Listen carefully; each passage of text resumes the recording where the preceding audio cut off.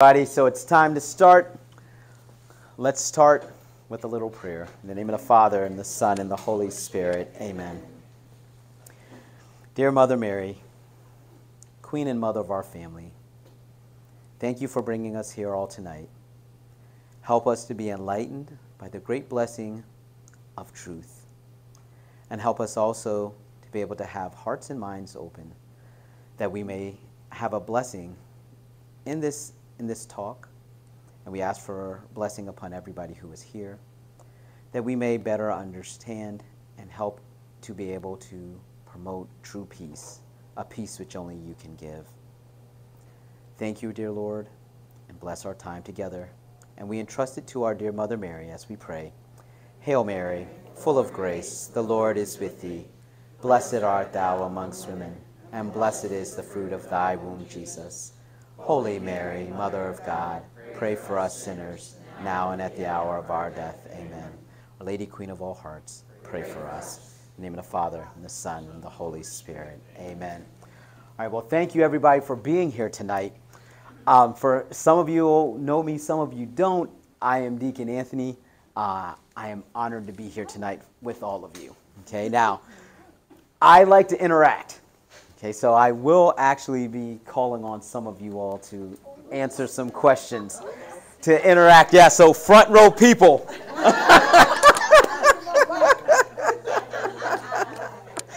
But I want to start, and it'll be great. Don't worry, we're all friendlies here, so don't worry. I want to start by just telling you a little bit about myself.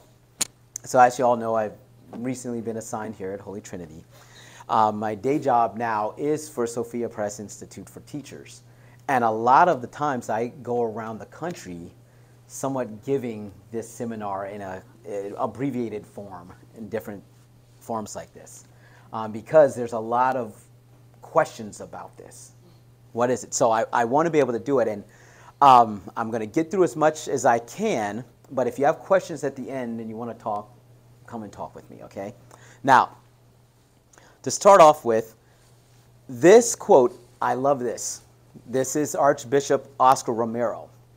He's a saint now. But he said, "You cannot reap what you have not sown." How are you going to reap love in our community if we only sow hate?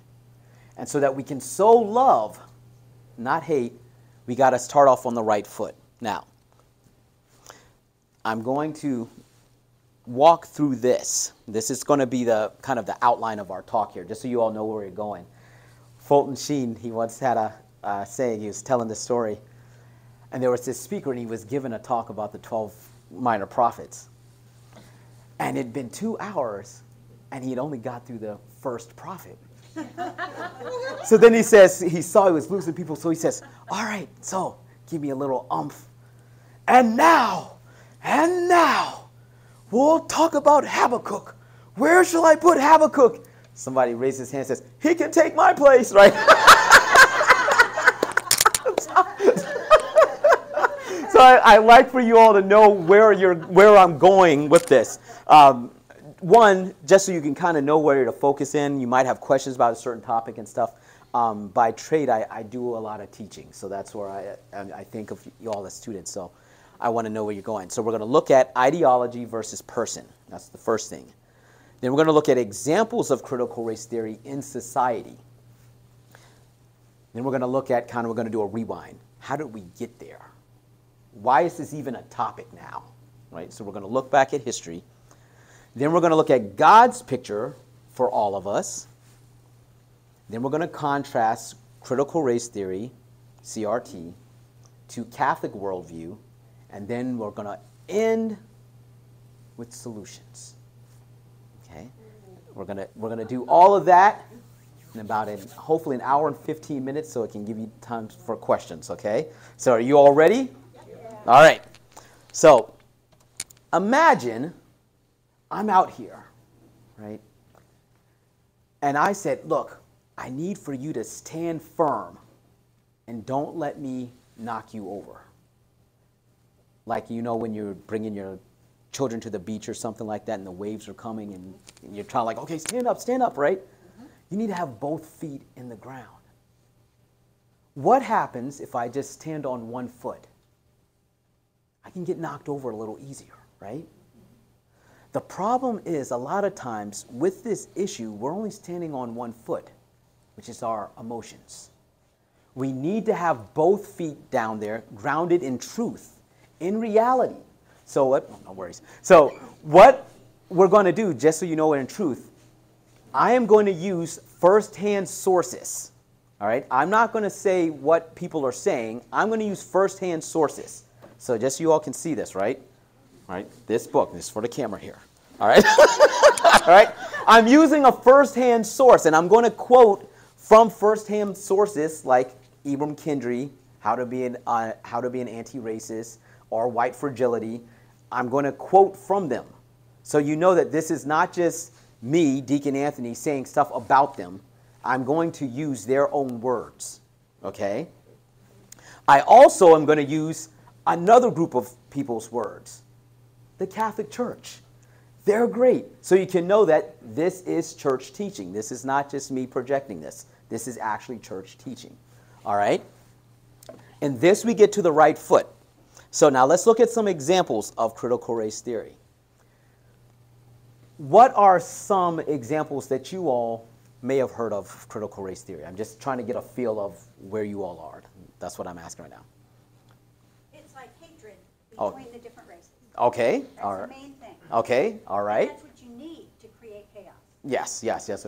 Yeah. We're gonna get to all of that in a second, but we got to yeah.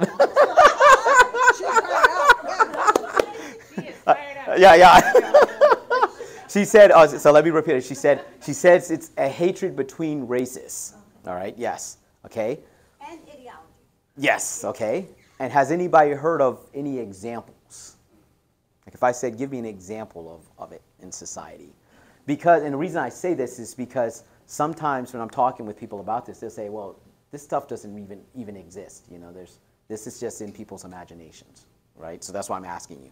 All right, so.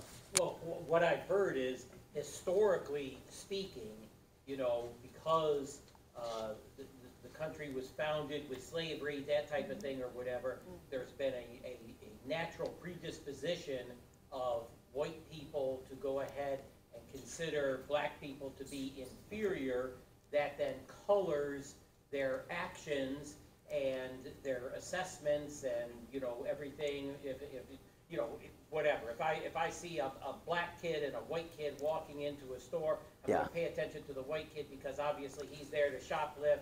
Yeah. The white kid isn't, and so on and so forth. Yes, okay, and that is a good example. We're going to look at these lenses and stuff that people are coming, okay? Yes? Critical race theory is part of the official goal as the state of Virginia. It's officially in there that teachers have to teach critical race theory starting in kindergarten all the way to 12th grade. And as a result, you're seeing all kinds of screaming, yelling. The school board meetings in Loudoun County, Fairfax County, and even Prince William counties in Colorado and Prince William against it. Yes. I think the whole 1619 project is the manifestation of all that's being said. Oh, that's a good example. The 1619 project. Yes. Okay. Would an example be something like white privilege? Okay. Yes. Talk about white privilege. Yes. Like to his example, comparing races. Yes. Okay. The white privilege. Yes. Institutional racism. Okay. Yes. Yes. He said institutional racism. Institutional racism. Yes. All of these, you're hitting on some of these things. Now, one of the things that I first like to start off, first and foremost, is saying this. This, I'm going to read this. We're going to come back to this slide. But just for, again, we're starting off with first front row people here. All right? You're going to see, can you see that this is highlighted in this book? All right? Just so you all know that I'm not making this stuff up, okay? This is literally highlighted, okay? We're going to come back to this, but with CRT, the critical race theory, I'm going to read the first part and then we're going to read the next of it. It says that it's a movement, because a lot of times people say, oh, well, they're not teaching it in schools, and they actually are. But because they can say it's a movement, you can't say when somebody says, well, show me where it is in our curriculum. You can't really do it because it's a movement. Now, I'm gonna share with you, actually, you can show where it is in curriculum. I'm gonna give you some examples, right? But for the average Joe Smo, when they're talking about this, they're gonna say, well, it's a movement. So how do you know that's critical race theory and that's just not your idea? This is why I'm showing firsthand documentation of this stuff, okay? Now, it says, it's a movement, a collection of activists and scholars engaged in studying and transforming the relationship among race, racism, and power. Again, this is coming from here. The movement considers many of the same issues that the conventional civil rights and ethnic studies discourses take up, but places them in a broader perspective that includes economics, history, setting groups, self-interest, emotions, and unconsciousness. Okay, so in other words, and we're going to stop there for this part right now. In other words, this movement is meant to go into all of society. Right? So it's something that's meant to transform society. Comes right out of here, page 3. All right? And what is the source of this book? Oh, yeah. So this source, this is called Critical Race Theory and Introduction. It's by Richard Delgado. He's one of the people that actually founded the movement. I'm going to get into a little bit of the history of the movement. Yes. These are all. And you're going to show us the... Yeah, I'm going to show the contrast. Yes, exactly. Yeah. So, yes. So you can see both sides, you know, just what is going on here. Okay. So examples in society right now. Churches. There's a Chicago church, the First United Church, that says it was going to fast from whiteness for Lent. I'm not making this up. I have all of this stuff cited. I'm not making this stuff up, okay? We're going to fast from whiteness for Lent. I mean, the military, the Air Force Academy in Colorado, all right? They are offering a diversity and inclusion minor. The learning objectives in their third and fourth learning objective for this minor: analyze, synthesize, and apply a broad range of theories, methodologies for the critical study of diversity and inclusion, including how diversity and inclusion change in varied historical and social contexts. So you can see that this actually is, this is right from their website, okay? So you can see their website, okay? Just so you can see that I'm taking it from the website. Okay. Next, you have the University of Virginia, their School of Medicine. Okay. They have a Department of Cell Biology Anti-Racism and Inclusion Initiative. They're saying that as scientists, we have to stop being racist. We're focusing on helping white people than people of color. We need to find a solution to this. Okay? So they have critical race theory in the medical schools. Okay? Next, and curriculum. This actually is a National Association of School Psychologists. They have lesson plans on privilege, which they're supposed to teach throughout the nation. This, show it to you here, is this. All right, so this is coming right off of their website, the National Association of School Psychologists. You can see the objectives. Okay. Talking about, they have lesson plans on privilege, how to teach it, how to talk about oppression of certain groups, and it goes through. So this is in curriculum. They're also, in Colorado, they have a pre-college course about critical race theory. Now, this is the teacher, right here, Heidi Lewis. Now notice what book she's using to teach this. Right? They're teaching this at the school, in this college. So it's a high school course that's going for college kids. Okay, primary schools in Manhattan. An East Side Community High School teacher passed out this chart along with its definitions and asked the parents to reflect on their white identity. It ranged from, and you can't see this up here, but I'll read it from you, white supremacists to white abolitionists in the green. This white voyeurism, white privilege, white benefit, white confessional, white critical, white Taylor, and then white abolitionists. Those are your 8 white identities. They said for parents, you need to look at this and turn this in so that we can operate as a school. Of course, the parents were very upset about this. Okay?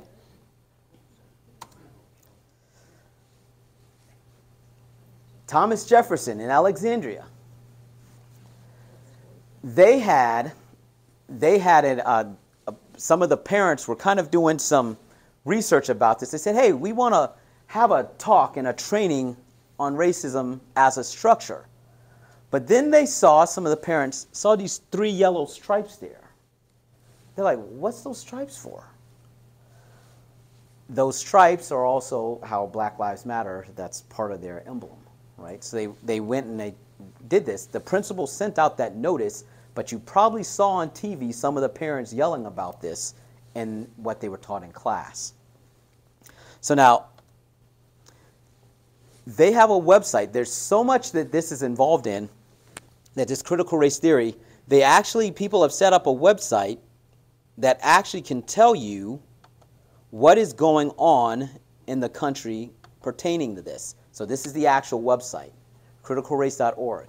You can see they can talk about, okay, here's some elite private schools, higher education, medical schools. They do congressional bills on this, and they can tell you what is going on. So see if it's interactive. See, higher education. Notice all the states are highlighted now. Okay, medical schools. All right. And you can scroll through these, and if you type on a link, you can do anything you want. I mean, I'll just pick up one. I'll just pick one randomly. Berry College tells you about the school, gives you information, and then it talks about what is going on, what are they offering, okay? So you see, and you can do this for almost any state that we have in the United States here. Okay, so that's a nice resource. But why is there so much to do about critical race theory? How is this exploding? Why is it, you saw me when I went the map, that every state now in their higher education is implementing this in some way, shape, or form? Why is this getting so big? To answer that question, we got to go back to some basics. What is race? Right? Because a lot of people, they may get that wrong. What is racism? Why do we need to be critical about different aspects and approaches? And to be clear, we do need to be critical about how we apply things, but in a good way. Okay? What does the church have to say about all these issues? This is going to be in my next part of the talk. Okay? So we're going to start off with some definitions here. How did we get here? Well, if I were to ask you all, okay, what is a race versus what is an ethnicity? Is there a difference? If now, this is when I interact with you. If you say yes, raise your hand. If you say no, raise your hand. If you didn't raise your hand, raise your hand.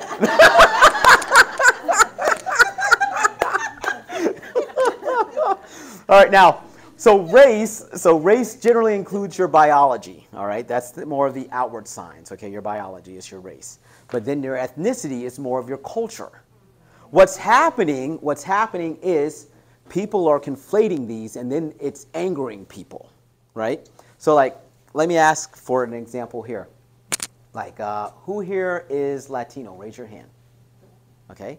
Who here is Asian descent? Raise your hand. All right. Who here is Caucasian? Raise your hand. All right. Now, watch this, because a lot of people don't realize this. If you are Caucasian, raise your hand again. It's actually a race. Right, it's a race, it's not about ethnicity. The Caucasus Mountains actually intersect Europe and Asia. I'm guessing most of you all are not from somewhere near Russia. Am I right? All right. Okay. Well, maybe. Okay. Oh, okay. Touche. But you can see, like when people are saying, hey, I'm black, I'm Caucasian. And then people are saying, well, all those people, maybe you are from that area. That doesn't mean everybody who has your same skin tone holds that same cultural view. Right? So, and I'll give a perfect example. Like when people say to me, like, okay, you're black. Now, if we're talking about that as a cultural thing, what does it mean to be black? Some people think of black as kind of the lock, drop, and roll generation of like MTV. But then there's blacks. They're like, no, I actually think being intelligent's good. Right? What does it mean to be this specific culture? That's where we're having a little bit of the wars here. But in order to get to the race, all right, and racism, we have to look at, okay, what is going on here? Now, a racist is a person who believes that one race is inherently superior or inferior to another. Right? Is that good? No. All right, everybody. All right, no, racism is not good. When you think that someone is inferior or superior to you because of the color of their skin, that's bad. Right? So racism is the act of perpetuating those ideas. Now, there have been examples of racism. Okay? Now, again, I'm bringing in the bird's eye view here. Who here has ever heard of the Tuskegee experiments? Okay? So in these experiments, they were telling people that, hey, we have an end-all and be-all cure for your diseases when they were secretly injecting them with syphilis. Right? All right. Yeah, and there's, they unfortunately, yes. Yeah, so, then you have Plessy versus Ferguson. All right? Separate but equal. Okay, this was the landmark Supreme Court. Separate but equal. The Jim Crow laws, applying these things that are going into the separate but equal laws. So they would have a separate water fountain, separate buses, separate schools for people of color versus people that were white. But it wasn't equal. Okay, well, I would say it was supposed to be equal, but then they actually had laws against interracial marriages. All right, now, 1664, Maryland passed the first British colony law against white women marrying people of color. 1691, our own Commonwealth banned interracial marriages. All right, and as a minister or someone from the church, if I were to marry an interracial couple of that time, it would be a fine of 10,000 pounds. Now, in today's money, that would be equivalent of almost $2 million. Now, I know you're looking at the deacon, you're like, wow, look at his deacon cross. He must have that kind of money, right? But I couldn't afford that kind of fine, right? Right? And then, it's neat, on June 12th, which is my birthday, June 12th, 1967, Loving versus Virginia actually outlawed interracial marriage. You could actually marry different races. Now, and then, of course, there's the big one, slavery. Okay? Now, is that the only acts of racism that have happened in the world? No. No. All right, and that's important, okay? The Japanese encampments, all right? So they were gathering people, Japanese, and placing them in internment camps. Executive Order in 1966. The Jewish Holocaust, all right? They were killing them because they were Jews. All right, the Ukrainian Holocaust, same thing. So there's been examples of racism throughout of history, right? But this is not God's view for how we're supposed to interact with one another. All right, so I want to bring you to God's view so we can keep moving forward, okay? Now, with God's view, They're based on 5 Catholic social teachings. Okay? These are the 5, and I'm going to interact with you for a little bit here. Man is very good, the personalistic norm, we're made for relationship, labor versus capital, and solidarity versus subsidiarity. Now, let me go with the first one here. Man is very good. How many of you were a little tired this morning? Raise your hand. All right, a little tired of waking up. How many, when you woke up in the morning, got up, stretched, looked in the mirror and said, I am very good. Who said that? I'm the only one? I've done them and not this morning. Now, let me ask this. Now, all joking aside, let me ask you this. Why didn't you say that to yourself? God has made you very good. If you don't look at yourself and say, now, Grant, you don't have to pat yourself on the shoulders and stuff. But if you look at yourself and you don't see yourself as very good, you've bought into the same lie as racism has. You are very good. And you have to, every morning, remind yourself of that. And because you are very good, you need to share that goodness with others. That's the next part, the personalistic norm, right? When you look at your body, right, Adam and Eve, we go back to the beginnings here, Adam and Eve, Adam would have looked at Eve and said, wow, you look like you're meant to receive something. Eve would have looked at Adam and said, you look like you're meant to give something through your body. What are they meant to give and receive? True, authentic love. And when you can give and receive true, authentic love, that normalizes you. That's why John Paul II would call it the personalistic norm. We're meant to give and receive love, right? And because we're meant to give and receive love, we're meant to be in relationship. That brings us to piety, all right? If we're meant to love one another, we have to first be attached to love itself, who is God. We see God as Father, then we can see each other as sisters and brothers. And when you can see yourself as sisters and brothers, then you can start living in this picture that God originally had for us. All right. Next one. Labor versus capital. Now let's do a little role play here. All right. I'm going to hire each one of you. All right? Who wants to work for me? Raise your hand.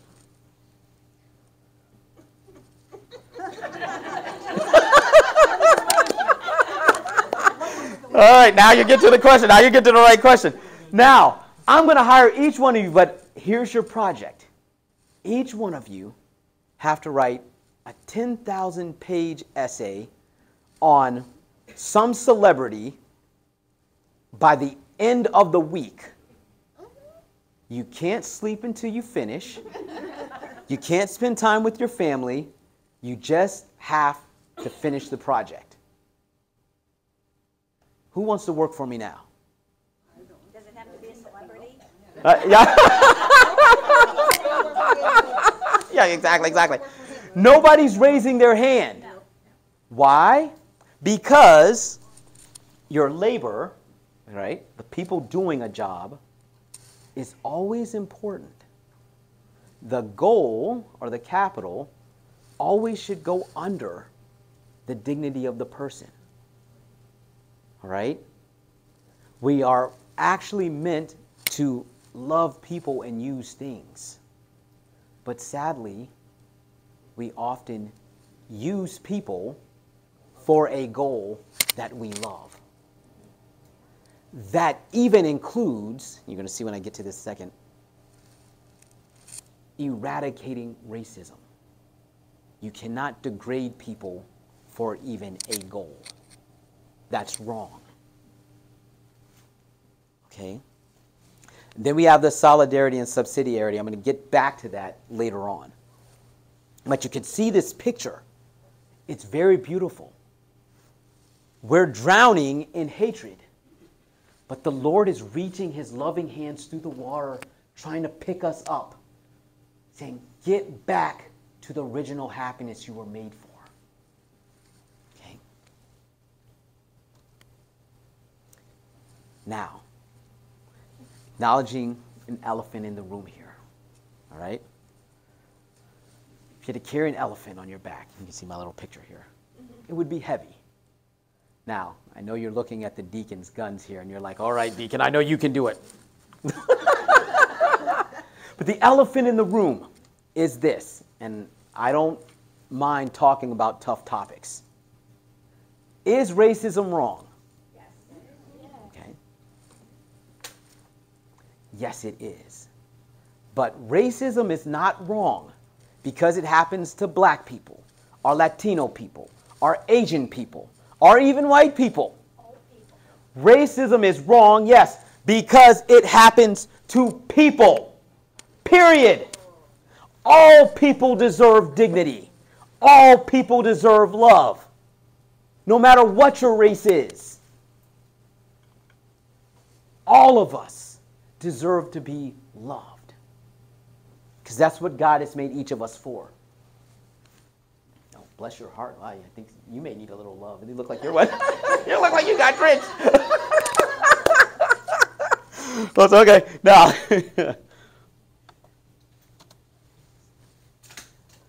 now, if I were to ask you, how much does racism cost, along with rash judgment, what would you say? You mean in money? Yes, in money. How much does racism cost? And rash judgment. Now let me define what this is. So racism, remember our definition, is saying you think that one race is superior or inferior, right? Rash judgment is looking at how someone looks and making a judgment against their intentions. Well, there are forces who are willing to spend a lot of money. Yeah, give me an account. Give me a specific number. A specific number of money? Yes, give me some money. Count I mean, give me billionaires. a number. give me a number. Billions. Okay, billions. All right, somebody else give me a number. Billions. Okay, billions. It's an agenda. Okay, yes. But I need another amount. Somebody, just raise your hand. I'm going to call on some people, young people in the back. Trillions. Give me a number. 6 million. Okay, 6 million. All right. I can't put a number because it costs, it gets to the point where it costs. Too costly. Okay, yes. Okay, all right. Wait, you're kind of getting to my point here. But I'm going to tell you, and remember this, the cost of racism and rash judgment is $5.58. Now I'm looking at your eyes. You're like, okay, Deacon, this is weird. But let me explain, because this is actually a monetary value that has a theological meaning. 58 cents. Why? Because it goes against the 5th and 8th commandment. Thou shalt not kill, and thou shalt not bear false judgment and false witness. When you tell somebody that their worth is degraded, you're better than them, or they're worse than you, that's a lie. That kills their soul. 5th commandment. 8th commandment, false witness. When you have other people buy into the lie that they are less than you, less than human, deserve to be treated like trash, deserve to be judged harshly because of the color of their skin, or the job that they work, or the occupation that they have. That's a lie. Because then you see them not as a brother and sister of the Heavenly Father. You see them worse than the animals. 58 cents. Now, why $5?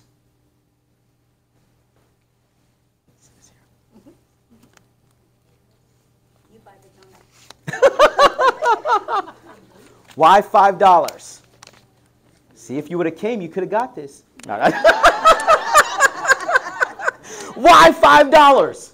Lincoln. I'm showing this here. Lincoln. Abraham. Okay. Abraham Lincoln is there. Okay. It's because of this. Now, Can you hold this for me? Just hold it up. All right, now. $5. This is the money question. Because racism and rash judgment can be defined by the same 5 words.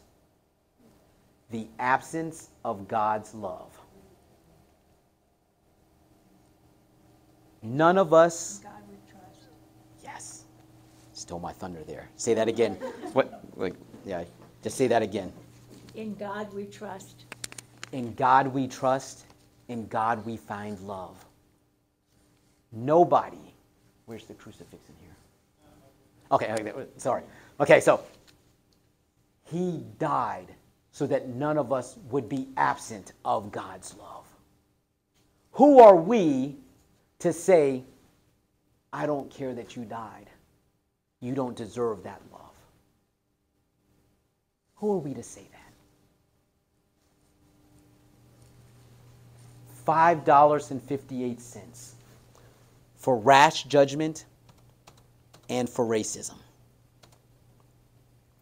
This is a price that none of us should ever pay. Okay. So now we're going to start comparing the ideologies. Okay. If we're not meant to be and have God's love absent in our lives, we have to be careful where we're rooted. Now, Archbishop Gomez from Los Angeles, he gave an address on November 4th, 2021. And he talked about it. He says, we have to be careful because what's happening is some ideologies are actually turning into pseudo-religions. What is the purpose of religion? To bring us to God. Yes. It's supposed to connect us to God. And just like there's a really good man, I should say God man, who said, a good tree cannot bear bad fruit, and a bad tree cannot bear good fruit. Where your roots are, where you're rooted, will depend on what kind of fruits you are going to bear up. So you have to know, where are you rooting your ideology? Imagine this. Close your eyes, everybody. Again, like I said, I'm going to interact with you. Close your eyes. Okay. Now, I want for you to picture you're out in a field. The sun is shining on you. It's hot. It's like 100-degree hot. You are so thirsty. And then you see 2 pieces of your favorite fruit. Whatever that favorite fruit is, put that in your mind. You go and pick that fruit up. The first piece of fruit, you bite into it. The juice is dripping down your mouth. You're licking the juice. Feel the refreshment. And the second piece of fruit, you bite into it. It's brown, has bugs flying out of it, and a worm's crawling out of it. All right, now open your eyes. All right. Now I'm going to reflect what your faces looked like, okay? When I talked about the first fruit, it was kind of like... The second one was like... And you could hear people say, oh, oh! We need to eat good fruit, which means we need to have good roots. This is why we're going to compare these, okay? Now, critical race theory. This is going to be one of our roots, okay? Let's look at it again. I'm going to read the rest of page 3 here now. Oops, sorry, let's go. We read that it was supposed to include the economics, the group self-interest, and stuff like that. But then it says, unlike traditional civil rights discourse, which stresses incrementalism and step-by-step progress, critical race theory questions the very foundations of the liberal order. Questions the very foundations of the order. Now, this is going to be 4 things that CRT is going to be based off of, okay, when we're looking at its roots. Okay, the first one, deconstruction. All right, this is breaking down the order. All right, how society works. It's deconstruction. Now, how many of you work with kids or have grandchildren or anything like that, right? You watch them build Lego towers, right? And then they want to build another one. You knock it down. Is that a bad thing? No, they're just building another one. But what if truth and goodness is the thing you're trying to knock down? If you're trying to deconstruct how society operates, not on truth and goodness, but on something else. Let's deconstruct. All right, that's deconstruction. The next one, I'm going to play a video for you. Again, like I said, I'm going to use first-hand sources here. This is a video from Gerard Ball introducing Patrisse Cullors. All right? I want to play the context of this video for you, just so you don't think I'm taking it out of context here. So this is a guy, he has a show. He was interviewing Patrisse Cullors, and he was interviewing about what is the history of Black Lives Matter. Okay? He has a show called The Real News. And I'm going to play part of his interview with Patrisse Cullors. Okay? Let me see. Critique, as I would want to point out, by the way, is that he was concerned, or is concerned, that that there's a lack of perhaps ideological direction in Black Lives Matter that would allow it to fizzle out, as he said, in comparison to Occupy Wall Street. As you are advanced in your own organization, as you all are headed to Cleveland to participate in this Black Lives Movement conference, how do you respond to that particular critique? Again, a loving critique from an elder of the struggle that some others share, that I've even shared as well, to be frank, as a concern about, in part because of the co-optation and the appropriation, that a more clear ideological structuring might be of some value here. But how do you respond to those kinds of, again, loving criticisms? Now listen to her response. I think that the criticism is helpful. I also think that it might, I think of a lot of things. The first thing I think is that we actually do have an ideological frame. Myself and Alicia in particular are trained organizers. We are trained Marxists. We are super versed on sort of ideological theories, and I think that what we really try to do is build a movement that could be utilized by many, many Black folk. We don't necessarily want to be the vanguard of this movement. I think we've tried to put out a political frame that's about centering who we think are the most vulnerable amongst the Black community to really fight for all of our lives. Okay. And I do think that. So you heard in her own words, she said, our ideology is Marxism. Okay? Now, Marxism is about, in its very nature, it's about power. What Marx said was, okay, there is a synthesis, an oppressor, and then there's someone who is being oppressed, okay? Antithesis. When they keep going against each other, eventually they keep fighting, and eventually one overcomes the other. Then you get a synthesis. That's how you keep progressing through history, all right? So life is about power. The way that we should live should be about a power struggle. All right? Next, the third root, Sigmund Freud. He had something called the pleasure principle. All right? Now, the pleasure principle says, and it's not an old Janet Jackson song, okay, but sorry. But the pleasure principle actually says, you exist for me. Now, if I went up to you, imagine that I'm walking up to you, and I say, hey, how are you doing? Just interact with me here.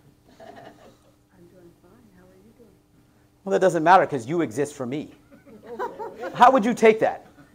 Oh, no, I do not. Good answer, good answer. She said, oh, no, you do not, right? I do not exist for you. The pleasure principle, all right, saying that you exist for me, okay? And then the fourth root of this, we're going to go back to Genesis 3, all right? We're talking about, I'm going to read this to you. The snake said to the woman, you certainly will not die. God knows well that when you eat of the fruit, your eyes will be opened, and you will be like gods, who know good and evil. Then the eyes of both of them were opened, and they knew they were naked. The eyes of both of them were opened. Now, when you go to sleep and you open your eyes, what do you call that? Open your eyes. Yes, open your eyes. Waking up. You become woke. Right? Now, this term woke, actually, it's a Southern term that actually meant being enlightened, right? But it's been corrupted. Now, woke, when people are saying this, like, you know what your white identity is. You know that this stuff is wrong. I determine what's good and evil. I determine whether you're racist or not. I determine what your intentions are. I have this knowledge, and this knowledge is what will make me free, happy, and save me, and will save society. Now, having a knowledge equal to salvation, the church has already dealt with this. This was the heresy of Gnosticism. Okay? Where it said knowledge is equal to salvation and power. Okay, so if you're looking at the roots of CRT, questioning the liberal order, where did my book go? Okay. Marxism, played the video for you. The pleasure principle, you exist for me. All right, so and then Gnosticism, this knowledge, I need to decide what's good and evil. These are the roots of CRT. Now let's compare them to the Catholic worldview. Okay, we look at deconstruction. And this, if we have to break down how society is based on truth, and we have to base it on our truth, Catholic worldview says truth is objective. Why is that important? What is truth? Jesus Christ. Yes, it's a person. He objectively exists. I can't speak over Jesus. We can't deconstruct Jesus. Otherwise, we get a false Jesus, a false God, a new religion, as Archbishop Gomez would say. All right? Marxism. The church has spoken against Marxism and communism. I'm going to read you two quotes. Pope Pius XI, the Veni Redemptoris. He says, we wish to expose once more in a brief synthesis the principles of atheistic communism. And it says, I'm going to read this last sentence to you. Christian civilization, the true civitas humana, can and should be saved from this satanic scourge. He called it a satanic scourge. Pius IX, Nostis et Nobiscum. He says, he's talking to us clergy. Pius XI is going to call it a satanic scourge. He says, these are going to profane all law, human and divine, destroy divine worship, and subvert the entire ordering civil societies. Then he says, clergy, because he's writing this to clergy. He said, "It is your duty, venerable brethren, to help the faithful realize that if they let themselves be deceived by such perverted doctrines and theories, these theories will call their temporal and eternal destruction." Clergy have to stop this stuff. Yes. Right? You have to. He says, eternal destruction. And why am I hammering this home? It's because I want all of you in heaven with me. As clergy. And I'm sure I can speak for Father on this too. We want you in heaven with us. And that's where, we are talking to. Yes. This is why this is so important. Yes, this is why this is so important. We have that at Mass, for a sermon, you know, let's go a little bit of this every week.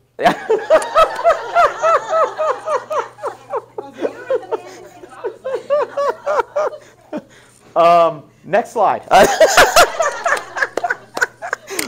No, but thank you. Thank you for that in all seriousness. Now, Freud's pleasure principle. Remember, you exist for me. But as Catholics, as Christians, we need to have the Eucharistic principle. Not this is your body given up for me, but this is my body given up for you. Not about power, but service. Our Lord said, "I came not to be served, but to serve." We're called to imitate Christ. And then Gnosticism. It's not the secret knowledge that saves us. It's the knowledge of Christ. Okay? And I just want to point out 1 Timothy 6:20 through 21. Already in the New Testament, they're already condemning Gnosticism. All right? So that's a verse right there. And you have St. Irenaeus in the 2nd century. He says, "Let those persons, therefore, who blaspheme the Creator," he says, blasphemes the Creator, "those of Valentinus and all the Gnostics falsely so called, be recognized as agents of Satan." They're very harsh with this stuff because salvation is important. Okay? Again, this is not throwing shade. I'm just trying to get you to see where the roots are. This is why I'm doing this. Again, we're not going after persons. We're going after ideologies. Okay? And that's very important. Okay. So, the next part. Who here has ever heard of a social Jedi officer? All right. Now, this is an acronym, all right, where they calls you the different states. It's social, and then it's justice, equity, diversity, and inclusivity. All right. Jedi. Now, normally when you think about this, you're like, Jedi? I am your father. All right. But in some schools and stuff, they will call them social Jedi officers, or they may call them Dei officers, D-E-I, sorry, Dei. Now, ironically, that's also the word for God. Now, in some counties, as I give these talks all over the nation, some of them have replaced equity with empathy, which I actually think is a good thing because that involves walking rather than, we're going to talk about equity for a second. But let's look at these terms. Okay. Diversity. This is embracing various cultures and individuality. This is subsidiarity. In and of itself, it is not bad. Your culture is not a bad thing. Okay? This is hitting back to that Catholic social teaching of subsidiarity, the individual. All right? But then inclusivity, also by itself, is not a bad thing. This is uniting all the cultures, right? We're different cultures, but we're all united. Just like on the dollar bill, where it says, e pluribus unum, from many one, right? What happens is when we try to separate them, we try to be all-inclusive or all-diverse. That's when you get into problems. And this is where the CRT is saying, no, we have to eradicate whiteness.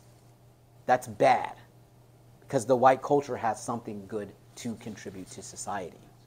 We can't try to eradicate the black culture, right? We can't try to eradicate the Latino culture. All of us have something good to contribute. Now, this also images the Trinity. Everybody, shout out, who are the three persons in God? Father, Son, Spirit. All right, good. All right. If I was the DRE, I'd say, like, yeah, okay, you all can get confirmed now, right? But the Trinity, they are one God, three persons. The Father does not degrade the Son by giving of himself. The Holy Spirit doesn't say, okay, well, I have to hold back a little of myself, otherwise I'm going to offend the Son. They all give completely. From three, there is one. And that's what love is meant to do. Inclusivity and diversity are meant to come together. Now let's look at this word equity. Okay, now, I'm going to do something here. You all are not going to be able to see me in this, but you'll understand what I'm about to do in a second. Okay, now, here. I want you to take this. Okay. I want for you to take this. Let's see. Well, you work here, so you can. I want you to take this. Yeah. Your father just said, come out the Paris. Yeah, this is right. Yeah. I want you to take this. Now, if you just got something, stand up. All right. And just tell everybody what you got. $5 bill. Okay. $6. $7. $20. All right. Now, let me ask you this. Is that fair?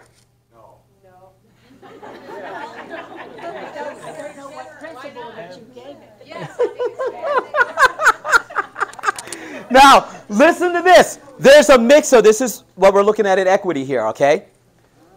There is, half the room said yes. The people that got money all said yes. Because there may be reasons why, based on us, that you gave these amounts. Yes, yes. Okay, now. Say that again. Because of who we are, that he may have chosen this unique amount to give us individually. Based on merit, maybe. Okay, all right. So based on merit, that means you're the holiest person in here. So. Now, but in order to see if that's fair or not, you have to know, I'm looking for one word. Yes, why?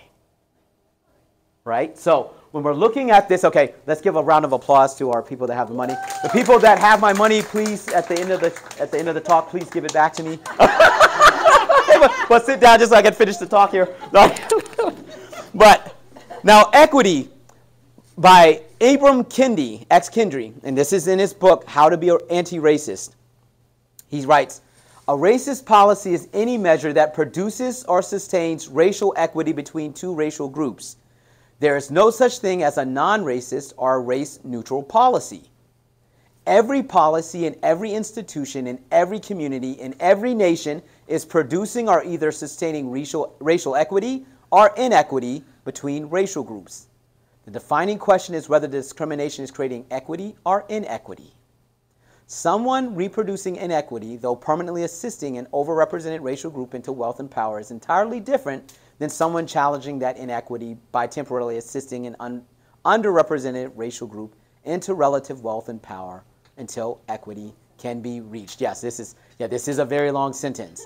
Now, the big thing is with this, it's about what's fair. Now, you all have just shown through that little exercise there that fairness can be subjective. So who determines to be fair? This is the danger of this definition of equity. Who determines what's fair?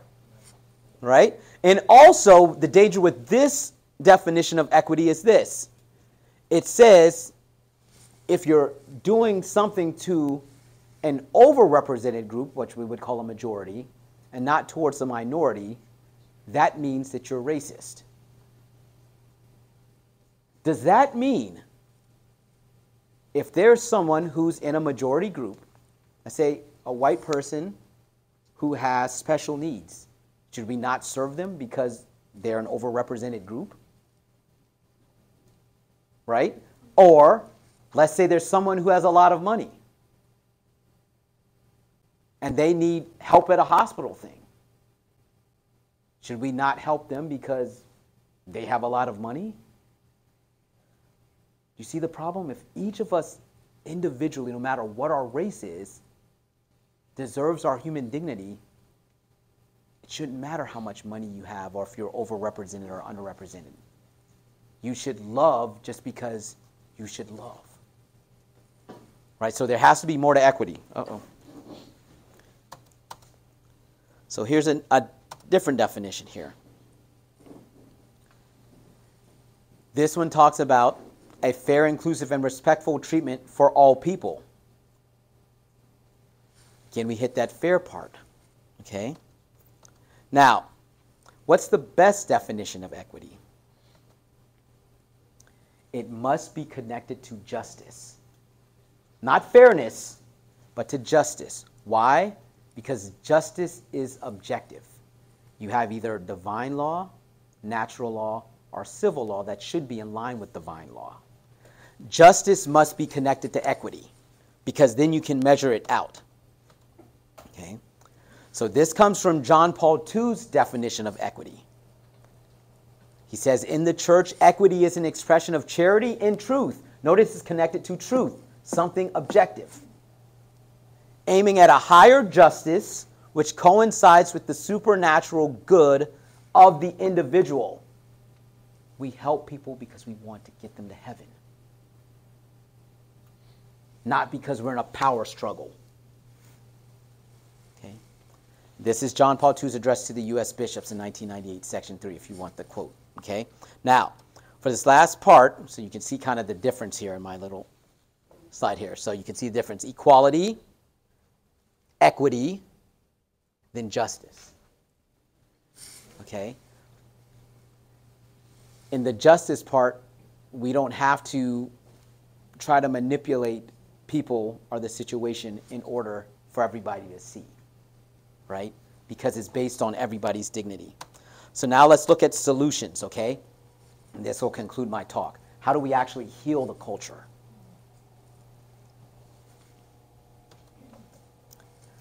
First, we have to remember we're made in the image and likeness of God.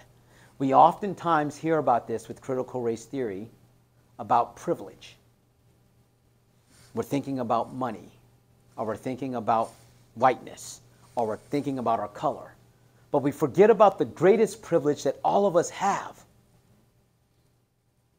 to be sons and daughters of God. To be made in the love of God, in His image and likeness. That's our greatest privilege. That's the privilege that we need to focus on. Not on whether people have money or what their color of their skin is. That brings me to, so this is human dignity. This is the second thing. If we realize our dignity, then we can encourage each other in love, right? Now in the Song of Songs, chapter 1, verse 5, actually says, I am black and beautiful. Beauty comes with truth and goodness. There's another clip. I just don't have the time to play it because I want to get your questions. But it talks about that same clip that I had showed you all with Patrice Calors. It talks about that we were built on black rage. Right? Now, with privilege, you think about this. All right? People that have money, raise your hand again. All right? Yeah. Gotcha. No, just like, raise your money, because I'm gonna do this. Raise your money here. Now, everybody else, look at those bills in the air. Right? You could be jealous that you don't have that. Jealousy says, you have something that I want. All right? But there's a slippery slope, because jealousy then can sometimes lead to envy. You have something that I want, and I hate you for it. That's privilege. That's what this privilege word is. You have something that I want, and I hate you for it. But it gets worse. And I've seen this happen. It goes from jealousy to envy to wrath. Not, you have something I want, envy, and I hate you for it. But now it's simply, I hate you.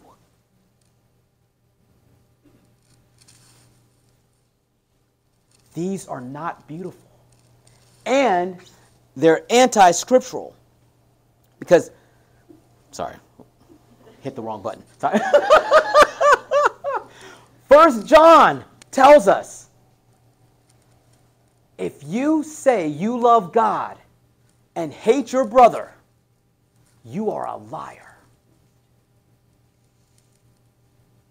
How can we love the brother we can see and also love the God that we cannot see if we're rooted in jealousy, envy, or hatred or wrath? That doesn't make us beautiful. And when I talk to African American communities, I tell them this. Black is meant to be beautiful. But wrath is not beautiful. Love is. Okay? Next. Looking at instructing the ignorant. Now, all of us, we look at this, right? He has information overload, right? But we have to, as you were saying, we have to talk about this stuff. We have to instruct people. A lot of times what happens in these situations, and I want to be very clear, you do need to listen to people so you can take in where they're at, right? Say, okay, what's going on here? But oftentimes the biggest thing that separates us is breakdowns in communications. Now, I had 3 years at Divine Mercy University, and most of these communication things are based off of what are called cognitive distortions. They're ways that we think that take us outside of reality. And I'm going to give you some examples here. All right, so there's one, an overgeneralization. All right, this is kind of the first one here. So I went to college, and at college they had these religious sisters, right? And they all spoke Spanish. And my Spanish is, as I've said, así, right? So we were going to breakfast one time, and they were cooking these eggs and bacon and stuff, and I was like, and I wanted to tell the sisters, I was like, oh, sisters, this is great. Do you smell this? And then I went up to them, these table of religious sisters, and I said, tienen hombre. And then they all start cracking up laughing. They're like, ha, ha, ha, ha. I'm like, they're like, Gerardo, do you know what you've just said? I said, yeah. Are you hungry? And they said, no, you've just asked us, do we have a man? Right? So then the next day, they come up to me, and they said, see, Gerardo, no man today, right? Now, this is an overgeneralization. I'm using that in a jokey mood, but then I'm going to talk about it in seriousness. You're thinking, because I've had a bad experience, now every time I see a sister, I'm going to think she has a man, right? But, getting back to this problem, okay, let's say that, like, say you grew up in Mississippi, and you actually, like in my grandma's town, they actually still do have the blacks and whites live on separate sides of the railroad tracks in my grandma's town, Louisiana. That doesn't mean that every town wants to separate people by blacks and whites. Or if you have a bad situation in school, like maybe somebody yells at you, or they may say something derogatory towards you, that doesn't mean, like let's say that it was a white person who said that. That doesn't mean every time you talk to a white person, they're going to say something derogatory towards you. This is a cognitive distortion of overgeneralization. Okay? Emotional reasoning. Let's say, and I do like people, but let's say I was a little nervous for this talk, right? And I start sweating profusely. I'm like, whew, it's getting hot in here.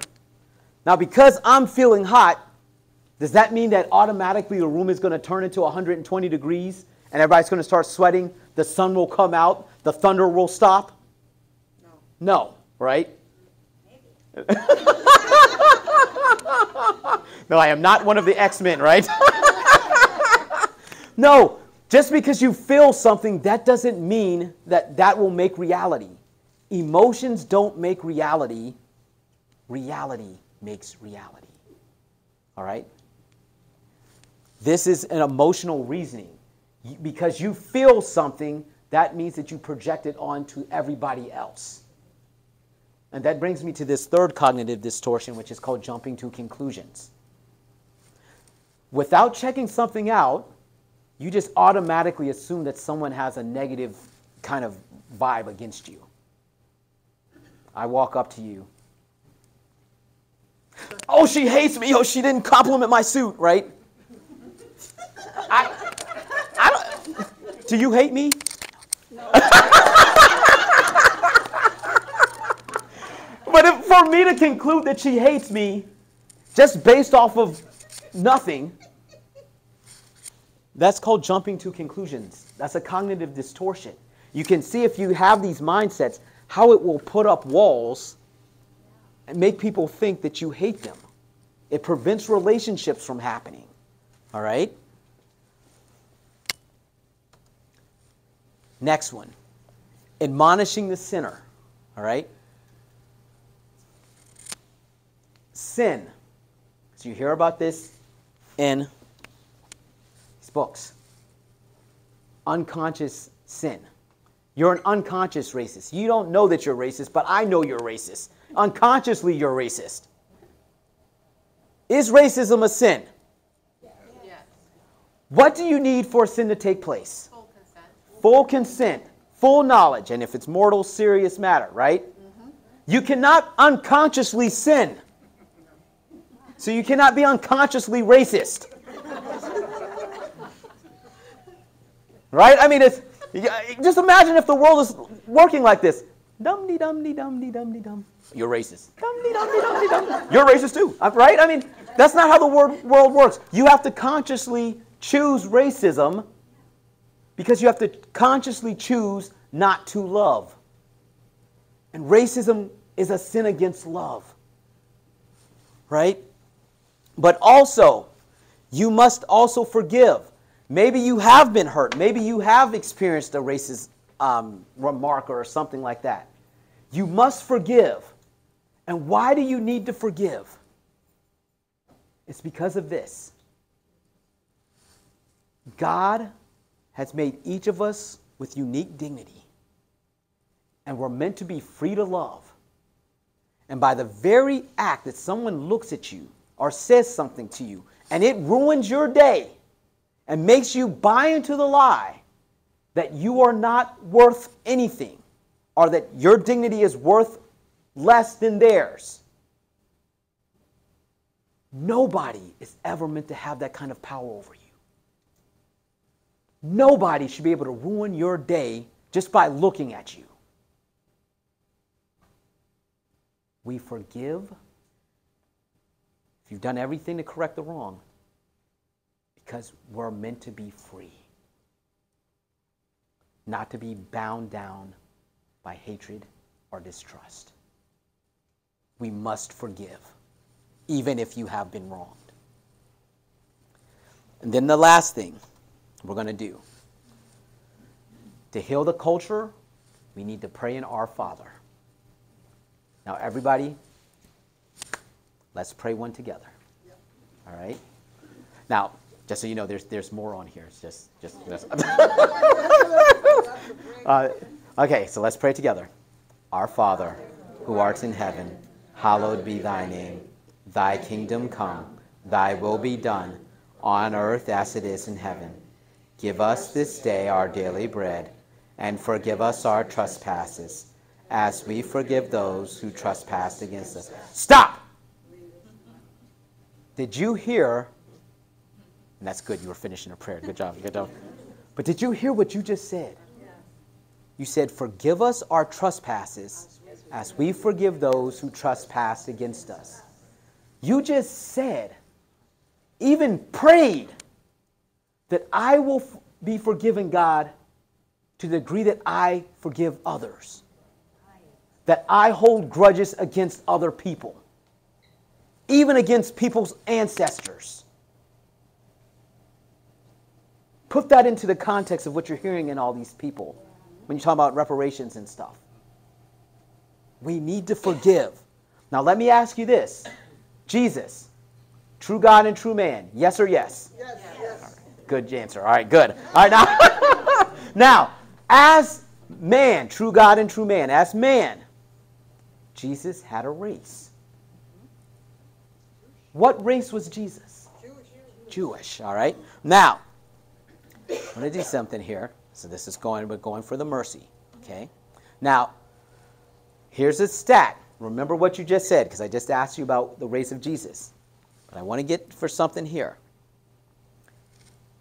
If we're going to forgive others as we've forgiven people, we're just talking about the reparations and stuff. In 1830, a historian, Carter Woodson, he said that the black population, 13.7% of it was free.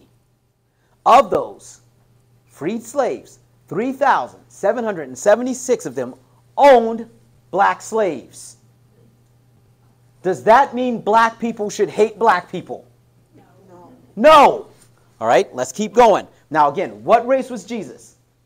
Jewish. All right. Now, was there anybody who ever did anything bad to the Jewish people? Oh, yeah. Ever enslaved the Jewish people? Yeah. All right. Who were they? Let's name them out. Pharaoh. All right, Pharaoh, the Egyptians, Yes. Africans, okay? Who else? The Assyrians, all right, the Romans. Who here can speak French? Or Italian? Spanish? Yeah, I do. Portuguese? All right, all Roman languages, right? All right, so the Romans, we have the Egyptians or the Africans. Who else? Who else harmed Jesus' race? Okay, all right, the Germans, okay, we're going to associate them kind of with the Romans. Okay, all right, Russians, all right. Who else? Muslims. Okay, well, well, we're going to consider them as the Egyptians, okay, because the Africans, okay? All right, but look at this. The Assyrians, the Persians, the Greeks. If you're going to go into all the people that persecuted Jesus' race, and he was to hold a grudge against them, he would have to hold a grudge or condemn the entire world. But wait, I think there's a Bible verse about that. John 3:16 through 17. God so loved the world and gave his one and only Son, begotten, that whoever believes in him shall not perish, but have eternal life. Now listen to this part in verse 17. For God did not send his Son into the world to condemn the world, but to save it.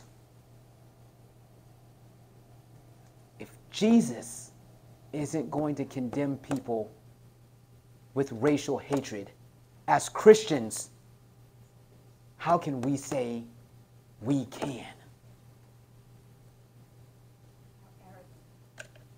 We do not know better than God, and we were made for love. This Our Father reminds us of this. So in conclusion, and then I can get some questions here, we have to stand on 2 feet. Not just our feelings or emotions, but on truth, goodness, human dignity. And as we stand, we have to look, where are we rooted? Are we rooted in CRT, which is based on deconstruction, Marxism, Gnosticism, and Freudianism? You exist for me. Are we rooted in the gospel, the love of God, who's taken flesh, Jesus Christ, who is the way, the truth, and the life, and who told us, I have told you these things so my joy may be in you and your joy may be complete. If we want complete joy, we must be rooted in God, in love, and not critical race theory. Amen.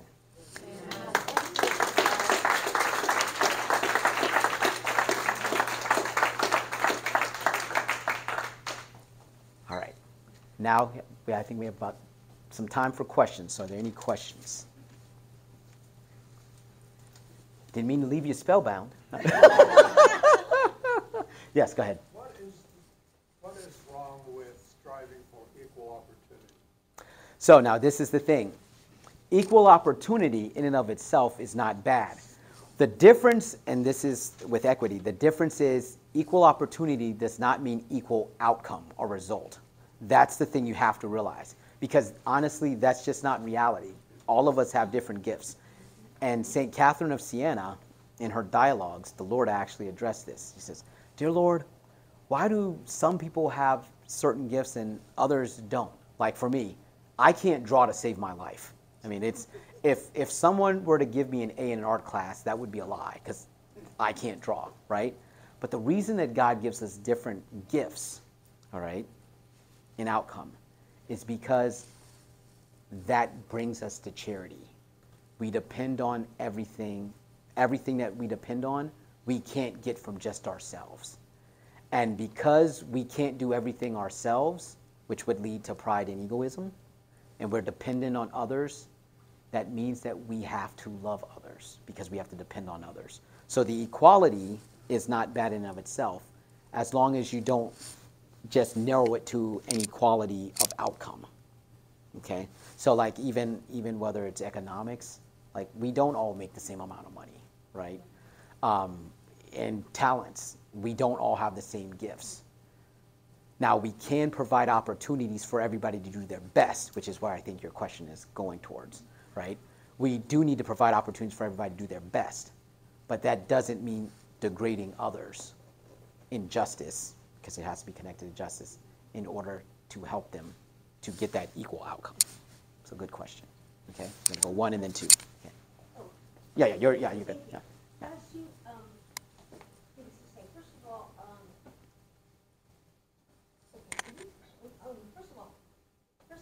I would say that if someone up front or anywhere here that says something and it's kind of hard to hear, could you like repeat back what they're saying? Oh, yes, thank you. Also, what you were talking about, was it your mother or grandmother you said is living? Oh, her town, yeah, in Jennings, Jennings, Louisiana. And So, what were you saying about segregation? so in Jennings, they still actually have the whites live on one side of the railroad tracks and the blacks live on the other side. Now, they do cross over with one another. Like my godmother actually is white, right? So they intermix, but I'm saying like if you were coming just from a purely objective standpoint, you would think, oh, well, all towns in the South are racist because they've separated each other. But, I mean, that doesn't mean, and that's what I was giving that as an example. So, yeah, yeah. But they have the, they don't have, no longer have like the, accepted people like.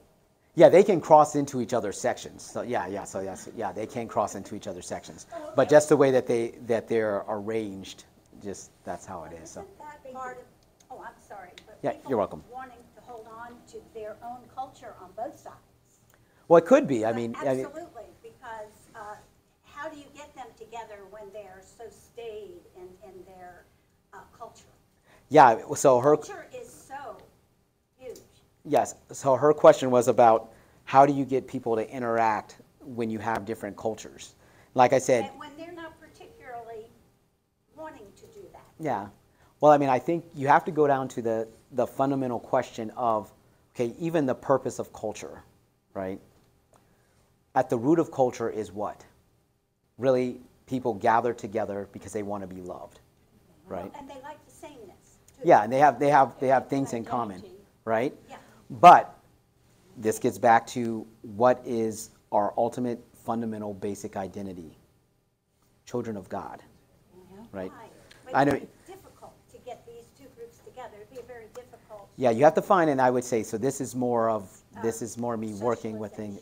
Yeah, you have to find things that are in common where people will want to come together. They don't But- hate each other. Yeah, and I mean, and that's what you have to realize, that brick wall of being able to say, no, look, we don't hate each other. That's huge. Because a lot of times, again, you talk about the cognitive distortions there, people will think you hate them even though they actually don't. You know, It's just habit and culture. yeah, so you get together. I mean, honestly, you bring them together. I mean, honestly, when we have family reunions and stuff, where you get both sides to come together, barbecue, right? we eat. I mean, that's let me say it. So, yeah. So good question. Yes, and good question. Thank you. All right, you're next, and then next. Okay. All right. Deacon Anthony, do you think that race relations in the United States have declined, say, in the past 25 years, and if so, why? Well, I mean, I think it's been kind of a roller coaster. I think in the last few years, it's actually, they've kind of amped it up because I think society is amping up things like with this critical race theory, to be honest with you. Yes, I mean, it's been rough because I've talked to teens that actually were really good friends with people of opposite races. And then when all of this stuff started exploding, they were like, oh, you're racist. I have actually talked with groups because I help counsel people and help with healing, where people actually will say like, okay, my mom is racist because she's an Army officer or she's a police officer. You're like, no, she's always been a police officer. That doesn't mean she's racist. They're like, no, but that's what, she's in a racist job, you know, and it's like, you have to tear that down. So I think people amping up hatred actually has elevated all of this stuff in the last years. An agenda. Yeah, I mean, Not from a global agenda, it is. yeah, because I mean, here's the thing, and I'll say this to kind of conclude this question here. There was an old Chinese parable. This guy was coming up, and he was a young guy. He went up to his sensei, and he said, okay, sensei, I'm ready to work. He says, okay, I want you to go and bring me a stick. So he goes and brings the sensei the stick. He chops it in half. He says, go bring me another one. Chops it in half. Keeps doing it, third, fourth, fifth, about 10 of them. Keeps breaking them in half. The kid starts getting mad. It's like, sensei, why do you keep breaking the sticks? He's like, well, okay, now I want you to go and get me a string. He ties them all together. He says, now look at this. These strings, when you present it to me individually, they were easily broken, these sticks. But together, they are very, very tightly bounded. They can't be broken. The devil likes to separate. All right? Actually, I mean, and this is one of the things even in rules of discernment, isolation is equal to desolation. Community, so like sometimes we need to be alone, but we should never be isolated, feel like we're on our own, because the devil can more easily attack us. You think the devil wants to fight an individual in the church? You think he wants to fight the entire mystical body? We have to work on doing the mystical body. So getting back to your question, in society, even over these last 25 years, we have to stop falling into this isolation. We're trying to isolate and put people against one another. We have to grow in love. And I think when we have things that are rooted in hatred, like critical race theory, we're going down the wrong path. And if we keep putting these in schools and education and stuff like that, it can only get worse because people are being rooted in the very thing that's antithetical to their humanity. Hatred instead of love. So, good question. All right, you're welcome. Yes. So, getting back to your grandmother's town with white people on one side and black people on the other side of the track. Yes. Baltimore is full of that. Because you have Reisterstown Road, the fastest way from Africa to Israel is Reisterstown Road. Yeah. Okay. Little Italy, you know, they all just kind of stuck together. Yeah, cultural, yeah, I mean, different things, yeah. It's not uncommon. Yeah, and that is a good point. He said in Baltimore they have different kinds of ethnicities that kind of group together, not out of hatred, but just because that's what they gathered. So, Yes, that's where they choose to live. So that is true. Yes. Keep their culture. Yes. And that's understandable. Yes. Yeah. So good point. Thank you, sir. Thank you. Right. What I'm hearing is critical race theory is a Caucasian problem, looking at mainly blacks. So what is in the black community? How do they look at Caucasians? So the question was, she was talking about with critical race theory, it seems like it's kind of based off of just issues with Caucasians or white people. So she's like, how do black people view Caucasians or whites? Is that what you said, right? Now, to be fair, and this is kind of what I'm saying in the thing, not all black people think the same. Like, I mean, honestly, I love white people, you know? Right? And I would even say this, even people that adhere to this theory, the critical race theory, I wouldn't say that they would say they don't love white people as well, but they would say that their whiteness is the thing that's holding back black people, right? And I mean, and that's where I think you have to be careful, because I mean, honestly, if all we're looking about, and this is where I'm talking about the outcome, life isn't about just achieving the same outcomes as others. With that, you're destined to go down the road of envy and jealousy, right? You have to be able to look at service, not power, because honestly, we need to look at each other and each other's gifts not as privileges that need to be getting rid of, but as blessings that should be used to serve one another. Thank you So, very much. yeah, so I mean, I think that's crucial. You know, I think that's very crucial. And I mean, it can start with just having, you know, conversations and stuff like that. Just, you know, go up. Just know that you're loved. It's So, all based on people's, each individual people's experiences. yes. And that's what you have to do, is you have to take people's experiences, but then you have to elevate them with your experience and then help go together forward towards Christ. I mean, that ultimately every interaction with another person, if the goal is heaven, you want to be able to help them to come closer to God. Right, so, good question. Thank you. Right. And When then, did critical race theory, when did they begin teaching it in schools? well, in school, so technically, so in its origins, you had the civil rights era, right? People started trying to make laws to make races have equal laws. So it originally started off as a law theory, critical race law, right? But then it ended up getting hijacked. All right, that was about 1979. I mean, honestly, it started getting hijacked. It became more than just, okay, equal equality laws. It became more about, okay, now we need to change the economics, the culture, the way people think. Even getting into higher education, like if you want to say like higher education, middle school, elementary schools, when did that start coming around? I would say it's somewhat been around since the 70s, but it became very popular probably about maybe 6-7 years ago, like really like forcing it on people.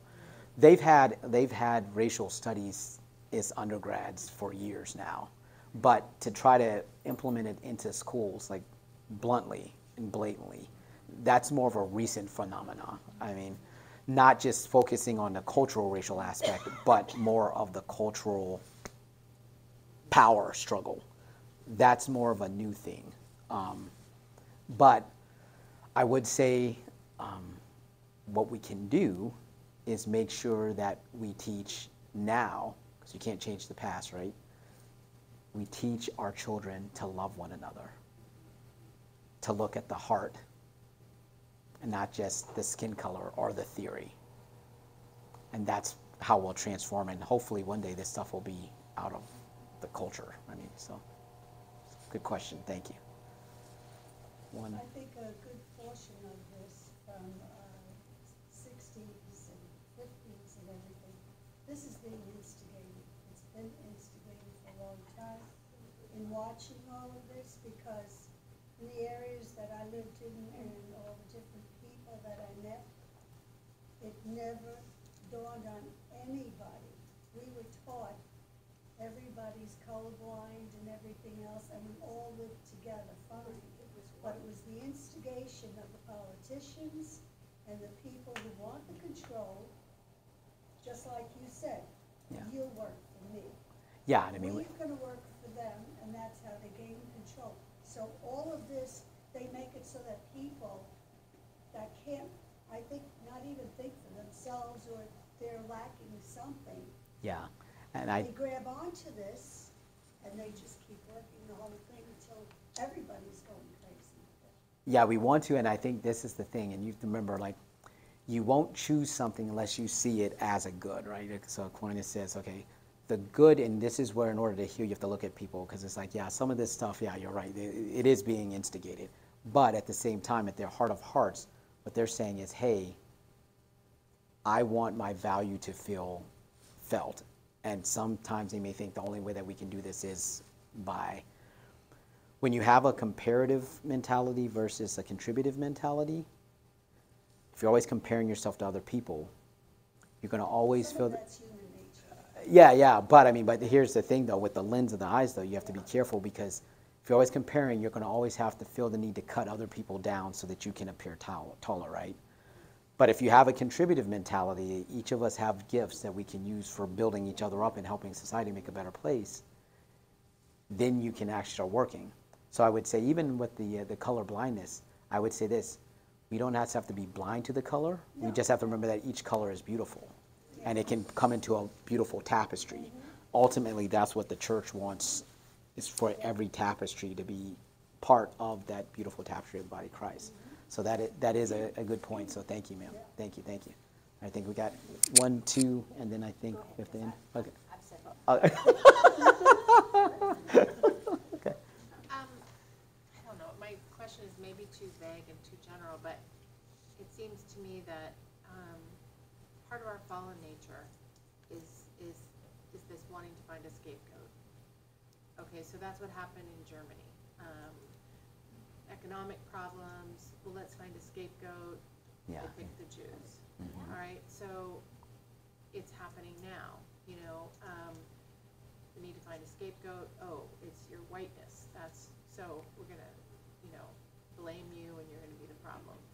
How do you fight that kind of, since it's this institutional kind of, and it's preying on the weaknesses that we all have of. Yeah. You know, what does someone like me do? Like, you're doing so much because you're a teacher and you're educating and you're giving us this seminar and you're going around the country and you're teaching. So what does somebody like me do? I mean, how do I, Yeah. you know? So the question was, what is something that I can do to make a difference? I'm going to show you. Hi, I'm Deacon Anthony. You know, if someone who may have actually had bad experiences, they may be bitter. But if you can come up and just do a simple handshake, smile, and you show people you are worth my time, that can knock down walls. It doesn't have to be Genuine. the genuineness. And I would say, and this is one of the things I would say too. Oh, sorry. This is one of the things that we like when people are thinking about systemic or systematic stuff. They're thinking macro level, but often love has to work at the micro level. If we're going to change a society, we have to change it. This is from Mother Teresa, not me. One person at a time. Love one person at a time. And if each of us, I mean, even just the people in this room, if each of us just chose 5 people just to love, it's going to be about, maybe 300 people that now know that they're loved. And she mentioned the scapegoat, and this is one of the things too. The reason I mentioned love is because love points us to the true scapegoat. Back in Exodus, they would actually lay the sins of the people on this goat and send them out into the desert. That's where you actually get the term from, right? that scapegoat, the sins were laid upon this goat and sent out into the desert. Our sins are laid upon not a goat, but a God-man. And when you can love others with the love of Christ, that's the small but profound thing that you can do to help others to get beyond this. So that's a great question. And I think that's a good question to end on. So let us, Father, can I ask for you to give us a blessing? And thank you all. If anybody wants to talk afterwards, I'll sit here and talk with you a little bit more too. But you all have been a great audience. Thank you all. And God bless you. Help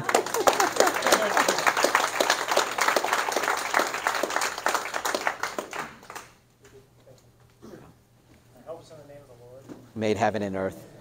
Dear Lord, I ask by a blessing upon all of us that we may truly know that we are beloved sons and daughters, and be able to love all of our brothers and sisters as your sons and daughters through the example of Christ, in the intercession of our Lady and Saint Joseph, and guidance of the Holy Spirit.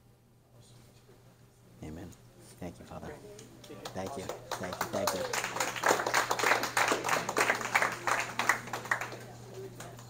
Thank y'all.